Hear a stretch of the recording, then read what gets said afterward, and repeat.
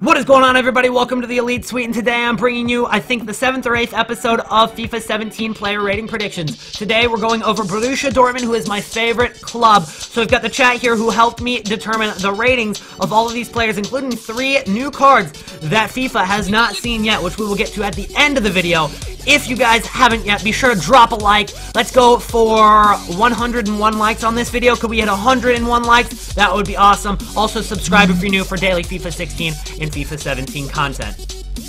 Alright guys, I hope you enjoy this new overlay for the series made by Darkness Designs. You can check out his link in the info section below, in the comments, the description. I don't know how it works on YouTube. I think it's called the description. Yeah. In the description, you can check out Darkness Designs' link to his Twitter. Amazing graphic designer, helped me make this one. But starting off at striker, we have got the likes of Pierre-Emerick Aubameyang getting an upgrade from an 84 rated to an 85 rated card. He was 82 to start FIFA 16, but after scoring 25 goals in 28 starts for Dortmund this year, also having 5 assists, excuse me, a very, very amazing year for Aubameyang. Could even be an 86 if EAR wanted to push it, but I don't think they're going to give him an upgrade on the pace. I think he'll be upgraded mostly on shot and dribble. So at left wing, we've got Marco Reus on an upgrade from an 86 to an 87 rated card. He has always been a world-class player, and obviously he's my favorite card, but everybody in the chat was also agreeing with an 87 upgrade, +1 on each of those stats, getting a +2 on dribbling as well. And so Marco Reus getting an upgrade after having 12 goals and 3 assists in the Bundesliga this year from left mid and left wing position.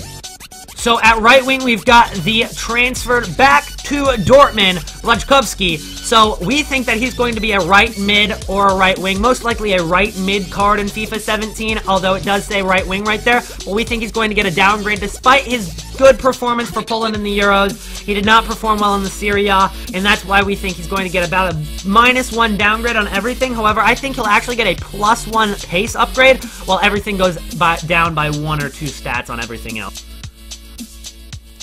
At left center midfielder, we've got Gonzalo Castro, who had a quite average year this year. He had 3 goals and 7 assists for Dortmund in FIFA 16 in the Bundesliga. So we think he's going to hold the 81 rated card. He could possibly be upgraded to a rare card, but I think he'll hold the 81 rating. Alright, at center attacking mid for Dortmund, we've got Kagawa getting an upgrade from an 82 rated to an 83 rated card, showing his real talent normally late in the games for Dortmund, man. He has scored 9 goals and had 8 assists for Dortmund this year in 26 starts, but normally those goals came in late in clutch games as well. So that's why I think Kagawa deserves an upgrade, getting a shot upgrade, pace upgrade, and a dribbling upgrade as well. At right center midfielder, we've got Weigl, who had a great year for Dortmund, kind of not really getting any goals or assists for Dortmund this year, but holding down that center defensive mid spot very well. I think he'll be a center defensive mid, although when on footways it automatically changes their position to whatever I put them in. So I think Weigl will actually be a center defensive mid in FIFA 17, getting an upgrade from a 74 rare card to a 77 non-rare card in FIFA 17. He did start FIFA 16 with, I believe, a 67 rated card, so going up by a total of 10 stats throughout one FIFA is very, very solid for Weigl. At left back, we've got Marcel Schmelzer, who played pretty well for Dortmund, getting a Team of the Season card and an upgrade from a 77 to a 78 in the winter upgrades in FIFA 16. I think he deserves an upgrade to an 80 rated card after playing very good defense for Dortmund. Not really the outside back that gets up the pitch too much, but very, very good performing from Schmelzer this year all around. So he got an up 2 or 3 on each one of his stats. At left center back, we've got Marc Bartra, the transfer from Barcelona. Now, being outplayed by Mascherano and Piqué at Barcelona, along with Mathieu also getting a little bit of time. So Marc Bartra and Mathieu were normally the players, the center backs for Barcelona that didn't really get any playing time. So with that being said, I think he will get a downgrade from an 80 to a 79 rated card, but he's going to, I don't know, I feel like he'll perform well for Dortmund, so I don't want to downgrade him to 78, but 79 rated I think is fitting, a -1 downgrade for Marc Bartra in FIFA 17. It was hard to determine who is going to start at right center back for Dortmund next year, but I think it'll be Socrates still.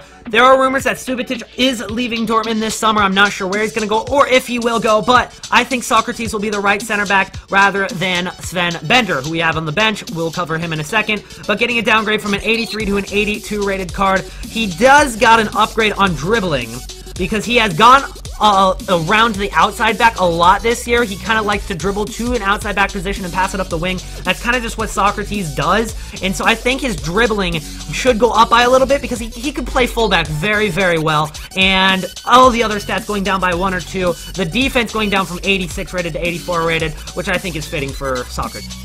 At right back, we've got a downgrade for Pulisic. Another player who played well in the Euros with Blachowski for Poland is Pulisic, but I think he'll get a downgrade after having a very below-average year for Dortmund. He's getting older as well, so I think his pace and physical will be downgraded by about 2 stats each, and everything else going down by about 1.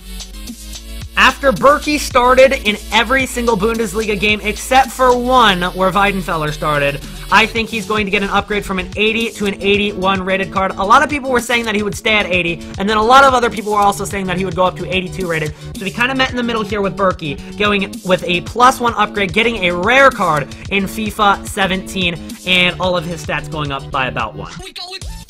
Alright, at left bench here, we've got Sven Bender, who might start over Socrates next year. It's very, very possible that he could. Getting an upgrade from 80 to 81 rated, and going from a center defensive mid position to a center back is what I think Bender will get in FIFA 17. In Durm, this was one of the hardest players to predict, because Durm played a lot of right mid, played a lot of right wing, played some left mid, and played some left back for Dortmund this year during the 2015-2016 Bundesliga season. So we decided to go with a left mid card because that's kind of what EA did with Großkreuz a couple years ago with Dortmund, going from a left back to a left mid card while he played left mid, center mid. They decided to go with a left mid card, so I think they'll follow the same trend with Durm here. But Durm getting a downgrade from a 77 to a 76 rated card. Alright, and Eric Durm at the right bench, I guess you could say, but we've got him playing left midfielder next year. So this was one of the hardest players to predict their position, because he played a lot of right mid, right wing, left mid, and left back for Dortmund this year in the 2015-2016 Bundesliga season. So we think he will hold the 76 rated, getting a rare card in FIFA 17, and getting his pace upgraded by just a little bit. Stats all over the place, defense going down, because if he's going to get that boost to a left mid instead of a left back, I think his defense will go down while other stats like pace go up. Alright, so first player that wasn't in FIFA 16 that we have made a FIFA 17 card for is Emre Mor, who I think will have 5-star skills going into FIFA 17 with 84 pace, 85 dribble, 66 shot, 65 passing, 57 physical, and 36 defense as a center forward card. Some people were saying that he might be a right wing, but we've got a lot of right wings that we've made for Dortmund, and I thought that he was more of a center forward looking card in my opinion. So we went with center forward there, although it's kind of up for grabs of what EA will do with his position as well. Christian Pulisic, the American 17-year-old that played for Dortmund this year, also played for the U.S. men's national team, I think will be a 72 rated right mid card. Some people were saying center attacking mid and some people were saying left mid, but he played mostly right mid for Dortmund in particular, while he played more of a center attacking mid for the U.S. men's national team. Well, we went with right mid on this card, getting 83 pace, 73 dribble, 69 physical, 73 shot, 70 passing, and 42 defense on his FIFA 17 card. And then one more player that we've got here is Ousmanne Dembele, the French right winger slash striker slash center attacking mid. So we went with right wing on his card as well. He is very, very pacey, so he would fit that position, obviously. 89 pace, 78 dribbling, 71 shot, 64 physical, 31 defense, and 68 passing for Dembele in FIFA 17 is what we think his card will be.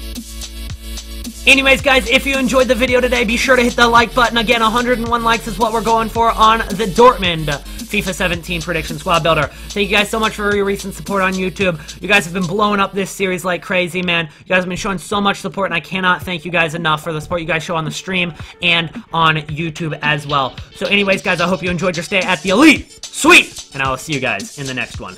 Peace out.